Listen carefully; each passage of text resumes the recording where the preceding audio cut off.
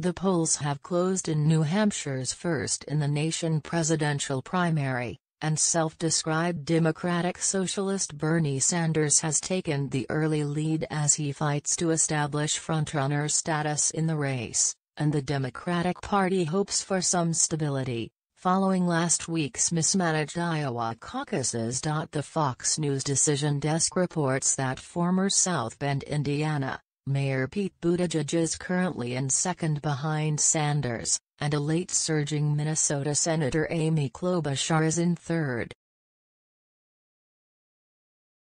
Neither former Vice President Joe Biden nor Massachusetts Senator Elizabeth Warren appears poised to finish in the top three positions, according to the Fox News voter analysis.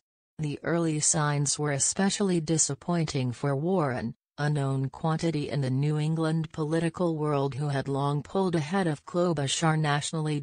With 51% of precincts reporting, Sanders had 27.2% of the vote, Buttigieg 23.4%, Klobuchar 19.6%, Warren 9.5%, and Biden 8.4%. Sanders defeated Hillary Clinton by more than 20 percentage points 4 years ago in the state.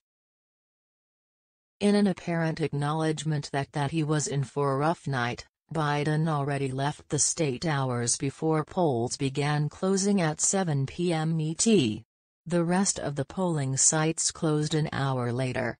As the night wound on, Biden addressed his supporters in New Hampshire via live stream from South Carolina.